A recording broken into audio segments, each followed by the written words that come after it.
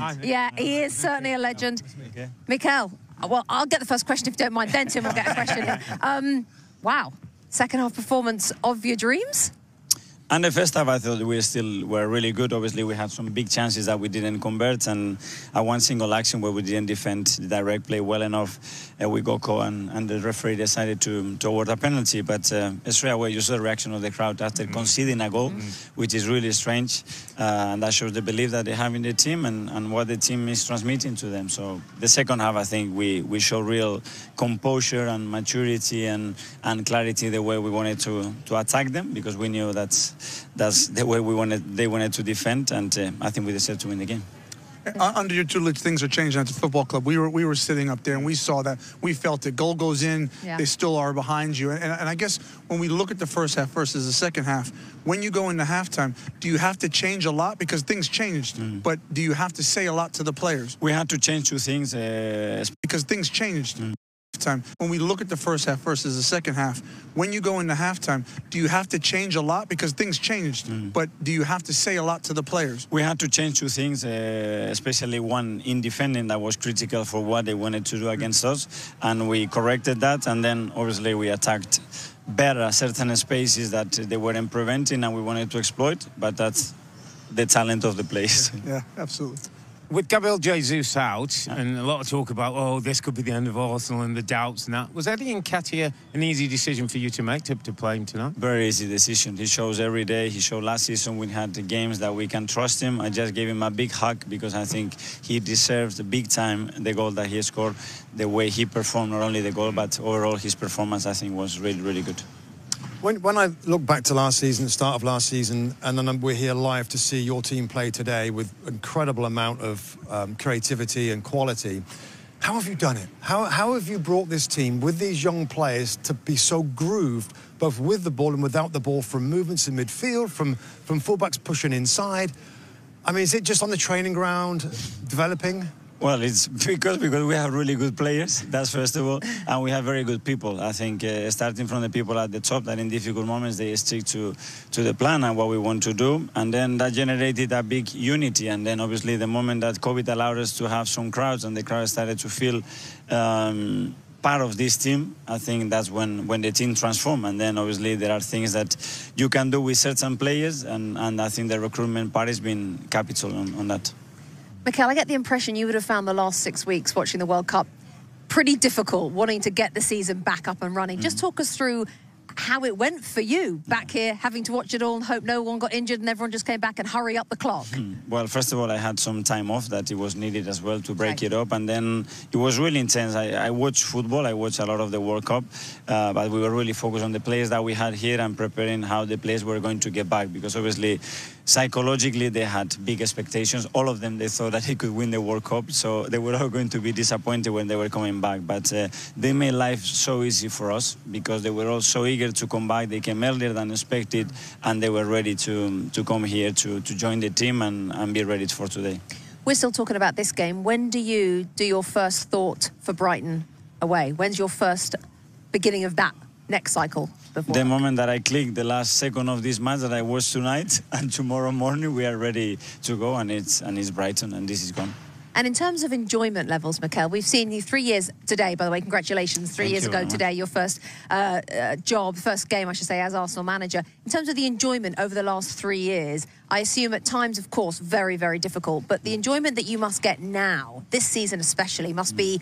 And it's hard because you don't want to sit back and just enjoy it because there's work to do, but you must take some enjoyment from that. I do take a lot of enjoyment, but to be fair, I have taken a lot of enjoyment in difficult moments. To work with the people that we work every single day, that has made me really proud of. That it doesn't depend on results, it depends on the integrity of the people that you have next to you. Wow, love it. Brilliant. Mikel Arteta, thank you so much for joining us. One more hug for Tim, maybe? Congratulations on the victory. That second half performance, it must be so enjoyable to play in. Yeah, it definitely is, you know. Of course, it was a big difference, the first half and the second half, and we were so happy that we could have we could make this turnaround. And obviously scoring 3 goals against West Ham is not easy, so it shows the quality we played with. We just had a chat with Matt Turner, of course, for our American audience, and he said that at half-time there wasn't too much frustration. Is that right? No, it was all calm because we know that we had a lot of possession, but we just wasn't being the most effective with it. So, you know, in the second half, we changed that. Robbie, do you want to ask? Just watching you play, just fascinated to know how your coach has developed you and how he wants you to develop, to produce assists and goals from a wide area. I see you making those runs inside, the fullback comes to the outside. Is that something that he's worked with you directly over the last couple of seasons? Definitely. He's coached me a lot and helped me a lot in terms of obviously trying to get in better goal-scoring positions and obviously trying to be more creative for my team and create chances. But of course, I have to give credit also to my teammates. You know, the way we play, the way we have an understanding of each other, you know, it helps me a lot when I'm on the pitch. So that's important. How difficult has it been, Kyle, from the disappointment of England to getting yourself back in the right frame of mind and then playing as you performed today? Yes. It's not easy. Of course, it was really disappointing to go out of the World Cup, you know. I felt we had the quality to go all the way, but, you know, we do have the quality to go all the way in future tournaments. I believe that. But, yeah, coming back here, of course, we had a few days off to relax the mind, but coming back here, you know, you have more motivation, you know, because obviously for me, losing, you know, we have another chance to come back here and win. We're still in 3 competitions, so we have a chance to win. So this is my motivation and this is what's keeping me going. Tim? Yeah, you're a joy to watch on the field, but what you stand for off the pitch is really just blown me away. I must say that to you. I have a ton of respect for you. I've watched you over the last couple of years grow into this man, and now when I watch you for England and when I watch you for Arsenal, the ball's always at your feet. The players, the fans, the country, the world, they expect greatness from you. How do you handle that balance at such a young age? I think it's just my dream, you know. I'm living my dream and I'm just trying to be myself, you know, not be anyone different. And, you know, every time I get the chance to play here at the Emirates and play in an Arsenal shirt, play in an England shirt, I just want to give my best and give my all and try and win trophies and, you know, make the people happy. So this is all I try and do. I don't think too much about it, you know. Wonderful. But thank you for your words at the start. Absolutely. Thank you. Bukayo, remind us how old you were when you came to Arsenal. Well, I was about 7 or 8. Wow, okay. So you've seen a few transitions over the years from Wenger down through a couple of managers and now with Mikel Arteta. It's the same club, but it's a little bit different. It certainly feels a bit different this season. Could you describe maybe what that difference is?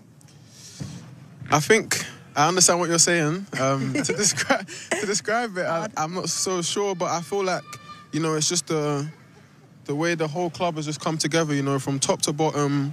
You know, the way we come here and the fans receive us, you know, I feel from when I first started playing here to now, you know, the way I'm looking forward every time to come to the Emirates because I know the fans, you know, no matter what, even if we go 1-0 down, you know, they're cheering for us. You know, that normally doesn't happen. So that, first of all, gives us more belief. And we have a fantastic manager. We have new signings that have come in and helped us so much. And, you know, we just have so much belief that each game we can win it. So I think that's the biggest change. And, you know, if we don't win the game, I feel like it hurts us much more than it used to, you know. I feel like we're really hurt, so, yeah.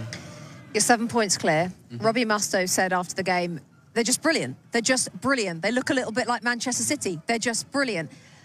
You are in pole position, and you're going to get asked this question 1,000 times. I was going to ask it. Between now and May, I'm asking it. It is your dream, we know that. The staying power. It's about, of course, the staying power. You got it? Not you, I mean everyone. I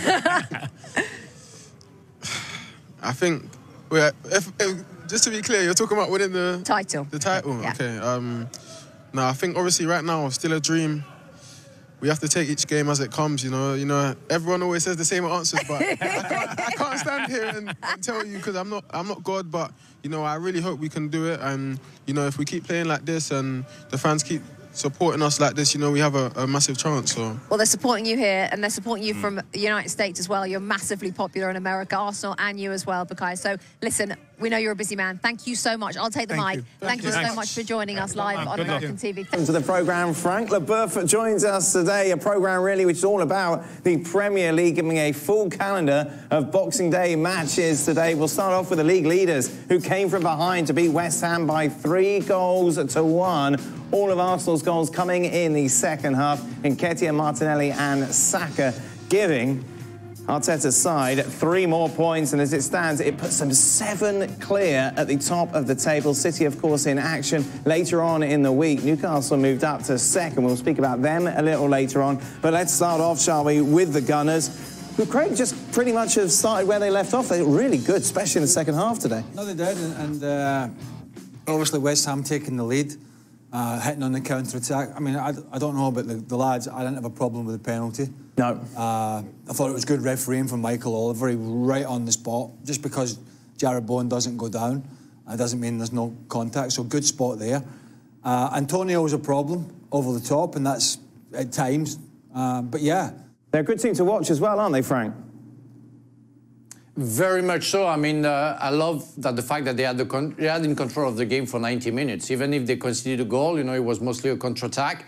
But I like the enthusiasm that they put into the game. They want to win every time. They put the pace. They go forwards. They imagine scenarios on top of it, how you can trick the others, but always with a good pace. Is not a tiki-taka that you know that I'm not a big friend with. They're very vertical, and they have a master. They have a master. That young Odegaard is getting better and better, even if he was very lucky on the assist on Saka, because I think he wanted to shoot on goal. But really, everybody has a good part. You know, the defenders does what they have to do. Ramsdale had one save to make, and he did. At front, you know, I thought Nketiah has been working hard, you know, to help the team. It's been awarded by the third goal that the Gunners scored. Everybody does the job. And even Saka in the middle of the park, I mean, with Partey and Odegaard, it's why they win games, because they win all the ball they have to win. Everybody is spot on, they work hard all together, and it's why you have to be careful. If you want to bring somebody, you have to make sure that he's going to fit to the squad and doesn't destroy this atmosphere. Well, there was a huge slice of luck, as Frank talked about, with the first goal that Saka scored. Yes. And by the way, great strength from him in the lead up to it. I mean, I suppose in some way, perfect scenario for Arteta. Eventually, young Nketiah gets his goal. So there's always going to be a big question there. There is until the window closes.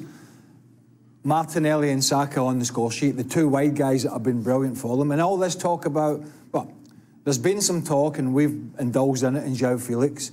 Yes. And would that be a potential for a player to come in? Maybe short term, but you're not really taking, you're not taking Odegaard out of the team. You're not moving him out of position. He's playing too well. He's the captain. He's offering. He was man of the match, I think, in the game by the host broadcaster in the UK. So you're not really changing. I tell you, the one thing that annoys me though, in a sense, and it's not on the field, it's just slightly off the field, is Mikel Arteta. Right? He can't help himself. No, I know he can't help himself, and I understand managers bobbing up and down crazily.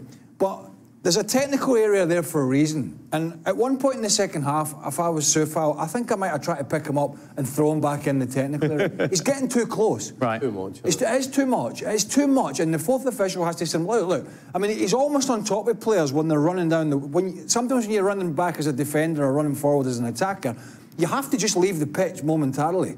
If you're bending a run or you're going shoulder to shoulder with somebody. He stood there. And also, he's out with the old imaginary cards, as he was for the challenge on Kieran Tierney, I think, by Jared Bowen, which wasn't an elbow, the arm was up. And so there are a few things about him, that's off the footballing side, that I think he needs to sort of rein in a little bit. But in terms of on the field, they've just, as you said, picked up where they left off. But from a footballing side, the players seem to buy whatever he's selling, Stevie. Well, not only are they buying what he's selling, but they actually make it look pretty easy. You know, they all look comfortable. They all seem to know exactly where everybody's going to be. They seem to know everybody's strengths. I mean, again, that's one of the keys of a great side. When you know what the positives and negatives are of the players around you, then when you're passing the ball to them, then simple things like putting it on the right foot or putting it in front of them or putting it behind them. All of these things that sometimes teams can't do, they make it look really simple. They can win the league? No, I'd still say City. See, here's the problem. You ask yourself, right? There's going to be there are a lot of people who'll be pleased for Eddie Nketiah. Young boy coming in, lots of pressure on him. Gabriel Jesus out. All right, he's had some game time in the past. He's not a fledgling, but you know, he's not somebody who's been looked upon to carry a team. And if you look at it, you know, Arsenal fans will be thinking, "Oh yeah, this is brilliant." When you look at the big picture, is he a step down from Jesus? Of course he is. If Jesus was fully fit now, would the conversation change in terms of that question? Yes. Yeah. You'd still be going, City, still going to be tough. You take Jesus out and put a less experienced player in who has got himself a goal in this game, and then think about it for the rest of the season. There's more than 50% of the season gone. We're not even at a halfway stage yet. Yeah. That's a big challenge. Unless they know Jesus is coming back a little quicker than maybe he's been reported, I definitely think they're going to have to beef up that area, as I said the other day, even if it's a short-term move. But it is tough, because if you do bring a João Felix in, for example, he's not coming there to sit on the bench. Right. So then you cannot play Martinelli. You cannot play Saka. Do you play Felix? And you're mixing with a formula that's working at the moment. It's such a fine balancing act. I mean, I think of Newcastle back in the 90s when they signed a guy called Tino Asprilla, and he completely messed everything up. The way they were playing was similar to Arsenal. It was all flowing, it was all easy, everybody knew their job. And then when they made that change, it kind of fell apart, and they ended up losing the league to Manchester United. So you have to be careful when you bring somebody in. On top of it, you know, when you're talking about Gabriel Jesus, before he got injured, you know, some criticism came up saying that he wasn't scoring enough goals, you know. So nothing is perfect in a perfect